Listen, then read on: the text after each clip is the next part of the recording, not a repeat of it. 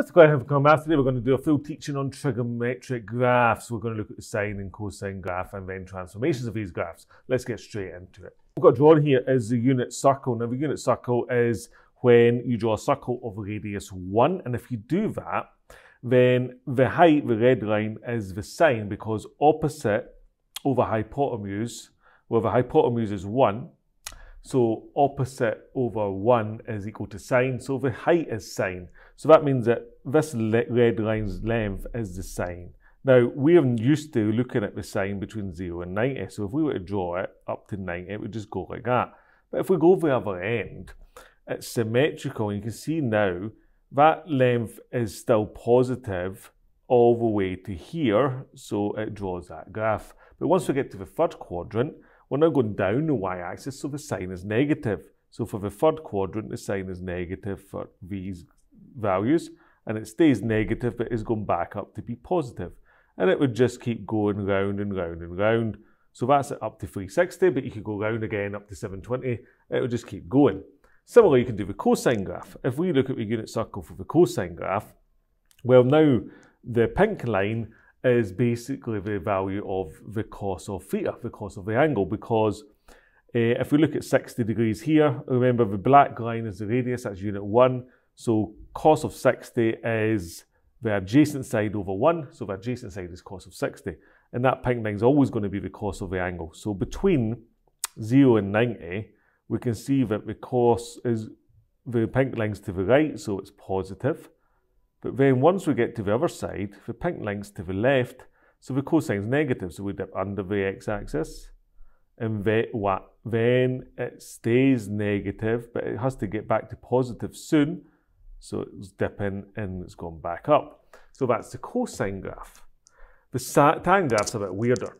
The tan graph, well, if we again take the angle on the unit circle, there's no line that the tan represents, but tan is opposite over adjacent, and opposite sine, adjacent is cos, so it's just taking a sine divided by the cos. And when you do that and then plot the values, it's positive in the first quadrant because sine and cos are positive there. It's negative in the second quadrant because sine is positive but cos is negative. And then in the third quadrant, it's positive again because sine and cos are negative, and a negative divided by negative is a plus. And on the fourth quadrant, it is negative again because in the fourth quadrant, again, it's negative again because the sine is negative, but the cos is positive again. And then we get back to the start. And you might be wondering, well, what's all these dotted lines? Well, at 90, the sine of 90 is 1, but the cos of 90 is 0, and you can't divide by 0, so you can't draw it, so that becomes an asymptote. And the same thing happens at 270. That's why the tan graph looks a bit weird. Here is the sine graph, which is drawn between 0 and 360. The main points to note on this are this. It starts at 0 and it goes to 1, and the minimum point's minus 1. So we could say the max is 1 and the minimum is minus 1. Now, nice and pattern for this, you always go up 90, 180, 270 and 360. 360 is what we call the period, because that's when it starts to repeat itself. So we could say the period of this graph is equal to 360 degrees. And what you need to know how to draw this is you start at 0, it goes up at 1 at 90, and then down is 0 at 180, and then minus 1 at 270, and then back to 360. So there is your sine graph there. Let's do the same for the cosine graph. Well, the cosine graph starts at 1 and goes to minus 1, so its max is still 1, and its min is still minus 1. But this time, it starts at 1 and drops at 90 to 0, and then down to minus 1, turns back around to 270 at 0, and back up 360 is back to 1. The period of this graph is still 360 degrees. And then we've got the tan graph that we've seen before. So the way I think of drawing the tan graph is, if it's between 0 and 360, I'm starting at 0, it's going up steeply, but it never touches this 90 line, it's like a dotted line. And then it starts again from the bottom, steep, turning at 180 and going up steep, and then it starts again after 270, turning up, and it would just keep repeating that pattern. Key points, well, it's not got a max or a min, it just goes on forever, but it is 0 at these points here, so it's 0 at 0, and at 180, and at 360. These are called turning points. It's where it starts to turn, points of inflection. And it's got asymptotes at 90 and 270, asymptotes of where the graph never touches that line. Okay, so let's look at some examples of what you would do with this. So let's look at the amplitude first of all. Let's say I've got y equals 5 sine x. Well, the normal sine graph, which you need to be able to draw, goes like so, and that's just a wee quick sketch. And usually it goes to 1 and minus 1, the max and min is 1 and minus 1. But the number 5 means I'm timesing each value by 5, so the max is just becoming 5, and the minimum is just becoming minus 5, and it still goes 90 for the max, and then 180 at 0, 270 for the min, and 360 right at the end, if these are degrees. So that would be the graph of y equals 5 sine x. You'd never have to draw it or identify it. For example, let's say y equals a half sine x. So the number in front would just define this now is called the amplitude of the graph. It's how high it gets up to. Its max and minimum value, and as long as there's no number on the end like this, then that would change. So the amplitude of this graph is 1/2. So we now know that this peak is a half high, or it spans a whole distance, a graph of 1. 2/2 is 1. So drawing my graph, depending on your scale, you could show that it is different, but keeping the scale relatively good, we now just know that the amplitude is a half, so it goes up to a half and down to minus a half. Notice the difference between here is 1, 2/2. And along the way, it's just going 90, still 180, 270, and 360 degrees. So that is y equals a half x. That's when y equals minus sine x. Well, we've still got sine x graph, but this time, our maxes become mins and our mins become maxes, because if you imagine the max here with 1, I'm times it by minus 1, so it goes down to here. And imagine our min is minus 1, it's times it by minus 1, so it becomes positive 1. In other words, the graph goes upside down. So we would still have 1 and minus 1, but it's been flipped in the x-axis. And similarly, you can do the same if you put minus 3 or minus 4. Y equals minus 3 sine x, then I would go underneath and then up. But instead of being 1 and minus 1, it would be 3 and minus 3. Y and x. 90, 180, 270, and 360. So that is amplitude in a nutshell, and that applies to cos or sine. Okay, let's look at some vertical translations. That's when you add or take away a number. I'm just going to stick with sine graph, but it works the same for the cosine graph. So let's say we had sine x plus 2. Well, we know the amplitude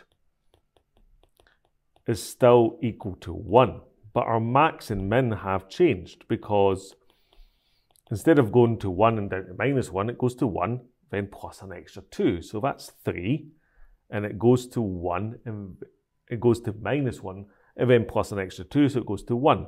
So it just goes between 1 and 3. So if we draw our graph, we've got our x and our y. It's still the standard sine graph, except I'm starting at 1 and I'm spanning up to 3. So I'm in the middle is 2. That's kind of now my new x-axis essentially, up 2. And I'm just drawing the graph between the points. So that would be 90, 180, 270, and 360. With these ones, it's sometimes easier to use software to see this, so I'm going to show you a software for most of these. So the next one is sine x minus 1. So if I go to my graph here, we've got our sine graph there. Notice that if that's 0, then this number here is minus 1, because it's starting at minus 1 instead of 0. And then the amplitude is just 1, so it's still just going up to 0, down to minus 2, and back up. Whereas, well, forget that point, back up to here. So let's just draw that on the side here. Y and x. So it's sine x minus 1. So our max is 1 minus 1, which is 0. And our min is minus 1, which is minus 2. So we're going to minus 1 is our starting position, and then we're going down to -2 and up to 0. So it's just like so, where that kind of is our new axis. Okay, and then that's 90, 180, 270, and 360 degrees. Let's combine amplitude with a transformation. So the next one says graph is going to be 2 sine x plus 3. Well, let's see what it's going to look like first by typing in 2 sine x. And then we're going to say plus 3. So there's our graph there. Where do we get that from? Well, first of all, we look at our max and min. So the max is, remember, given by the amplitude plus 3. So in other words, 2 plus 3, which equals 5. And our min is given by the amplitude, but and our min is given in the same way, but our min, if the amplitude is 2, would be -2, so it's -2 plus 3. 3 minus 2 is 1. So it goes between 1 and 5. So there's 1, and there's 5, say. And in the middle of A numbers is 3. That's our y, that's our x. So that's kind of like where we're pivoting at. So just going up and down between the numbers. The amplitude should still be 2. 3 to 5 is 2. The amplitude is the height of the peak from the starting position. And we're still going 90, 180, 270, 360 because nothing's changed on the x-axis. If it asked us what's the max of this graph, the maximum point of this graph would be 5. If it asked us for the minimum value, it would be 1. Where does it happen? If it asked us where it happened, well, x-axis, 90, at 90 degrees, the max is 5. At 270 degrees, the min is 1. Of sine x minus 1, so the same idea with this one. All we're doing is changing the number in front to 0.5 because that's a half. And then it's -1. So we get a graph that kind of looks like that. So that's what I'm aiming for, but let's just try and get it ourselves. So we've got our max. Our max is the amplitude of a half -1. Well, a half minus 1 is -1/2. And our min is -1/2 minus 1, which is -3/2. So we now know we're under the y-axis. And we're starting at -1/2 as our maximum value. We'll take a bit of space here. -3/2 is our min. In between the 2 points, well, it's just spanning a half, remember? So that's -1. So that's kind of like our new position. And we're just up and down. So that's 90, again 180, 270, and 360. To switch this up, let's do a cos one. So 3 cos, and then it's x plus 2. There we go, we can see it there, but let's just get it ourselves. So our max, well, the amplitude is 3, so it's 3 plus 2 is 5. And our min, the amplitude is 3, so it's -3 plus 2, which is -1. Period is still 360 because it's just cos x. So remember, standard cos graph starts up and then drops. So we're starting at 5 as our max, and our min is -1 down there somewhere. And then the amplitude is 3, so 5 minus 3 is 2. So 2 is kind of our pivot point. So we're dropping, turning, going back up. 90 for here, 180, 270, and 360 finally at the end, and they're in degrees.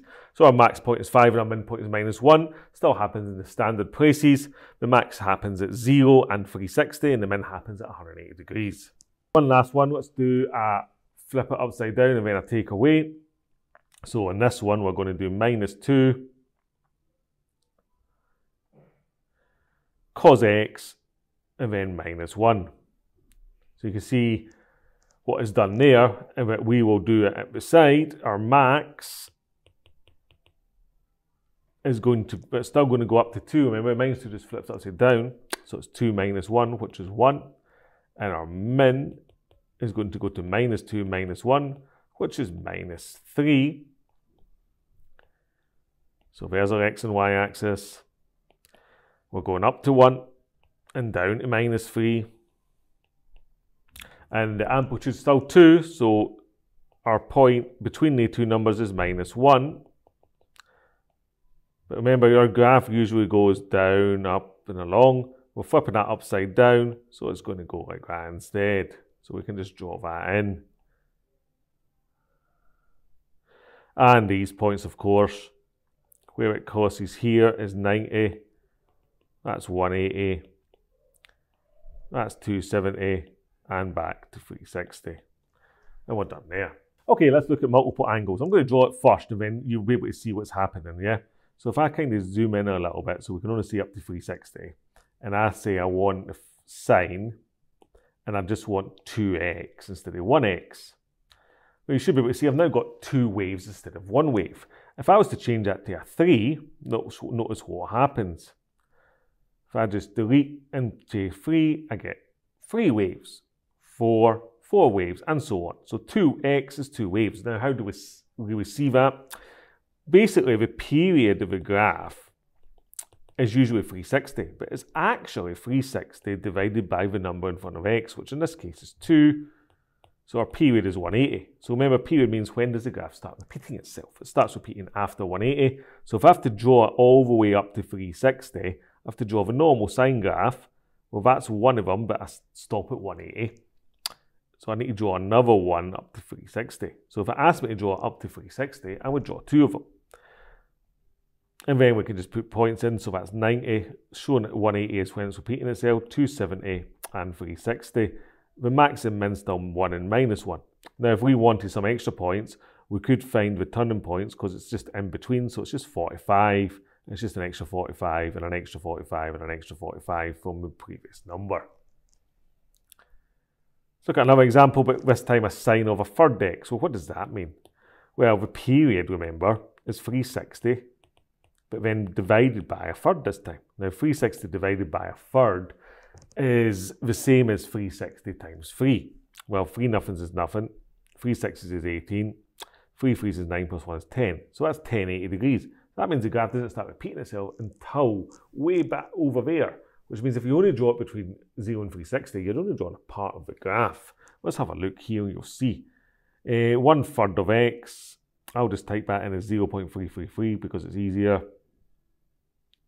So you can see here, I'm only drawing a bit of it because it takes ages to get the whole graph in.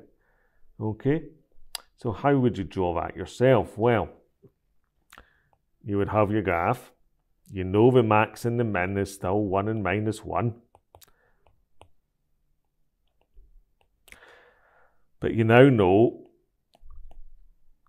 that 180 and 270. Your normal turning point on your sine graph happens at 90, but it's going to happen 3 90s after that, which is 270. So as long as you work out where your turning point is, which is there, you can just kind of start drawing it and show that that's all you're going to get up to 360. Chances are you're never going to get asked to do something like that. Let's look at, skipping ahead, some cost graphs, so we're not doing this all day. So let's say we've got the cos of 2x.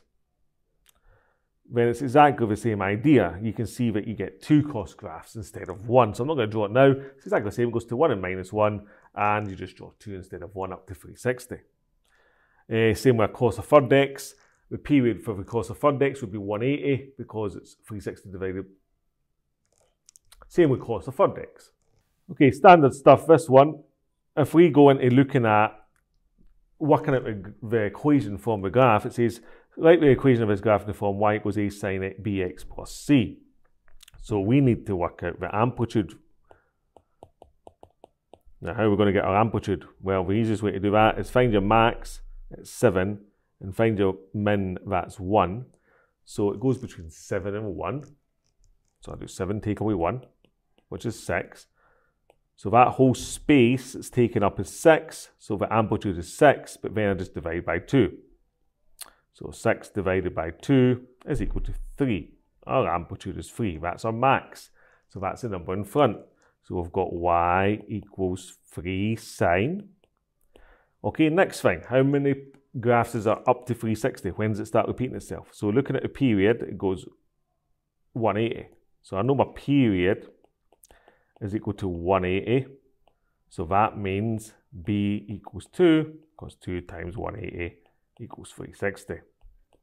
So I've got 2x, and then plus a number. Well, my max is 7, and I've got an amplitude of 3. 3 plus 4 is 7, so plus 4, and I'm done there. Do the same for the cos graph. So again, the amplitude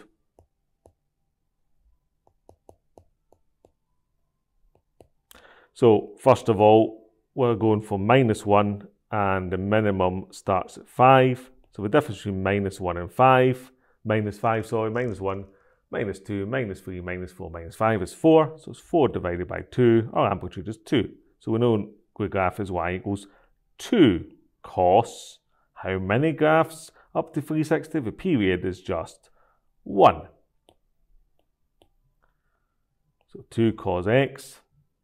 And then plus or minus a number. Well, our amplitude is 2, but our max point is -1. So 2 take away something is -1. What is that? -3. And there we are, 2 cos x -3. Okay, let's look at some horizontal translations of phase angle. So we've got the graph of sine x -60. So let's look at the graph of sine x first of all. There's your standard graph. It goes 90, 180, 270, 360, between 1 and -1. If I add the extra graph, it's shifted to the right. And why is it shifted to the right? Well, the max usually happens at 90. The sine 90 is equal to 1. And that means the sine of x -60, well, that has to equal 90. So 90 minus 60 is not going to give me it. I can't take away 60 because 90 minus 60 is 30. The only way to get an answer of 90 is to do 150 minus 60. So it means I've shifted this normal point here, 90, has now become 150. And similarly, every other point is shifted on the graph. The red one is the new graph. So if it's x minus an angle, it's a shift to the right by 60 degrees. Okay, and then you just draw your new graph. What about adding then? Well, let's say sine of x plus 45. There's a standard sine graph. It's shifted to the left. Why is it shifted to the left? Again, because we want our max to be 90. So something plus 45 equals 90 is 45. I've moved back 45 degrees. So it's a shift to the left by 45 degrees. Cos graph, cos x plus 30. That's going to be a shift to the left by 30 degrees. Now, usually you're not going to draw past 0 or past 360. So when you draw this, let's just draw cos x. There it is there. When I draw cos x plus 30, you can see my new graph, I'll just get rid of the original graph, is there. So I'm not drawing everything. So how do I actually draw that? Well, what you imagine is, you imagine shifting back 30, so my new graph starts at minus 30, and then I'll just draw it as normal from there. But that means I'm up to 390. So now I'll just delete everything I don't need. So I would delete this bit, and I would delete this bit. So I'll kind of just draw it so that it goes between the points. Now, of course, we can combine these. So let's say we had the graph of 3 sine x plus 25 degrees. Then we know our max and our min is 3 and minus 3. And it's a shift to the left by 25 degrees because it's plus 25. It's going to rise up, fall down, and keep going. Obviously, this one we don't need, so we'll just kind of delete it away. And it'll not get to 360 because 25 degrees earlier, it'll go past there. So how do we work out these points? Well, all we do is take our normal points and take away 25. 90 minus 25 is 65 degrees. 180 minus 25 is 155. 270 minus 25 is 245.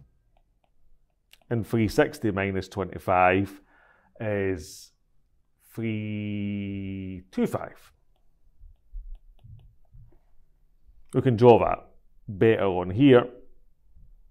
So it's 3 sine x plus 25. And you can see it there, pretty much the same graph. 2 sine 3x minus 4, so we're combining a bunch of stuff. So it's going to flip upside down, go to 2 and minus 2. There's going to be 3 of them. And then we're going to move the whole graph down by 4. So what does that look like? Well, we've got minus 2, and then we've got sine 3x, and then we've got minus 4. So you can see minus 2 sine 3x is drawn, 3 of them between 2 and minus 2. There it is there, 2 and minus 2. But then we take away 4, so we move down by 4. So the whole graph shifts down away by 4. Last one we're going to look at, 5 sine 2x minus 30 plus 1. So we've got 5 sine,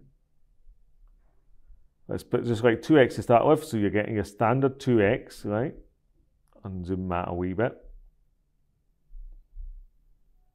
Okay, 2 of them up to 360. But then, inside here, we're taking away 30.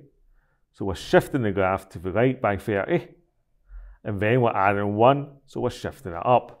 Now, often you'll not have to draw that from scratch. You'll have to just identify it from the graph. And you can see here, we're going to look at that now. So here's some past paper questions. SQA National 5 Maths, 2014, paper 1, question 10. Find the values of A and B. So amplitude first. Our amplitude, it spans. It goes from minus 3 to 3. So that's a span of 6. 6 divided by 2 is 3. So we know our amplitude is 3. So that means that A equals 3, because that's always our amplitude, the number in front. And then plus B means a shift to the left by a certain amount. So we can see here that it's 40. It usually starts there. So that means that B must equal minus 40 degrees, minus 40, because I've shifted to the right by 40. And I'm done there. SQA National 5 Maths 2015, paper 1, question 6. The graph of A sine BX is shown. What's A and B? Well, we can see our amplitude is equal to 4 straight away, because it goes between 4 and minus 4. And then we count how many graphs are there up to 360. 1, 2, 3 up to 360. So that means that A equals 4 and B equals 3, and we're done there. SQA National 5 Maths 2015, paper 1, question 9. Put the following in order from smallest to biggest. Okay, that's a little bit trickier, but it's got cos values, so we can draw a standard cos graph. And that goes between 1 and minus 1, and that goes 90, 180, 270 here, and 360. And then it's just kind of, well, where is 90? 90's there, that's on there, that's 90. 100, which is right 100, would be about there. So that's a negative value. And then 300 would be about here. That's a positive value. So we could say that the cos of 90 is 0. The cos of 100, well, we don't know the exact answer, but it's negative. And the cos of 300 is positive. So we can now put them in order from smallest to biggest. It goes cos 100, cos 90, cos 300, and we're done there. SQA National 5 Maths 2018, paper 1, question 6. The graph of A cos BX is shown. What's A and B? Well, A is equal to 5 straight away, because the max and the min is 5 and minus 5, the amplitude. And how many graphs is there up to 360? Well, it looks like there's 2, but be very, very careful. It only goes up to 180, so it means there's actually 4, double that. So that means that B is equal to 4, and we're done there. SQA National 5 Maths 2019, paper 1, question 13. Part of the graph of y equals 3 cos x plus 45 degrees is shown. The graph has a minimum turning point at A. State the coordinates of A. Okay, so the best way to do stuff like this is to draw your standard graph to find out where that min is. That min usually is minus 1, and at 1, 90, 180, 270, and 360. So usually it's at 180 degrees, right? That's our key. But it's plus 45, so it's shifted to the left by 45 degrees. So 180 minus 45. So 180 minus 40 is 140, minus 5 is 135. So the coordinates are along 135 degrees, and then it usually goes down to minus 1. But this time, this graph is 3. So it goes up to 3 and down to minus 3. So it's going down to minus 3 here. 135 degrees, minus 3. Graph of A cos Bx is shown. State the values of A and B. Okay, what's our amplitude? Our amplitude is 1 up to 5 is 4. So it's 4 divided by 2, which equals 2. So we know our amplitude is 2. So that means that A equals 2. But then B is easy because I've got 2 and my max is 5. So I must be adding 3. So it's 3. 2 plus 3 equals 5. Done. SQA National 5 Maths 2021, Paper 1, Question 16. The function is defined as f of x is 4 sine 3x. Evaluate f of 90. That just means replace the x with 90. So I've got f of 90 is equal to 4 sine 3 times 90. Well, what's that? That's 4 times the sine of 270 degrees. So what's the sine of 270? Well, you've got a graph. You know this. It goes, where's my graph here? So this time the amplitude is 4 and minus 4 because it's 4 sine. It goes 90, 180, 270, 360. At 270, well, I'm in, which is minus 4. So that equals minus 4, and we're done there. SQA National 5 Maths 2022, Paper 1, Question 8. State the value of A and B for this graph. Well, the amplitude is 3. It goes 3 minus 3. A equals 3. And then it's sine Bx. Well, we've only drawn one graph, but it only goes up to 45. So I'm working, how many does it do up to 360? So 360 divided by 45 is equal to 8. So B equals 8. And we're done there. SQA National 5 Maths 2023, Paper 1, Question 13. Part of the graph of cos x plus A degrees plus B is shown. State the value of A. Okay, state the value of A. So it's a cos graph that's shifted.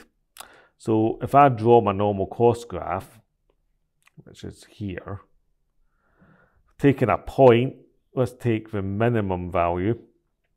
Our normal minimum value is happening at 180.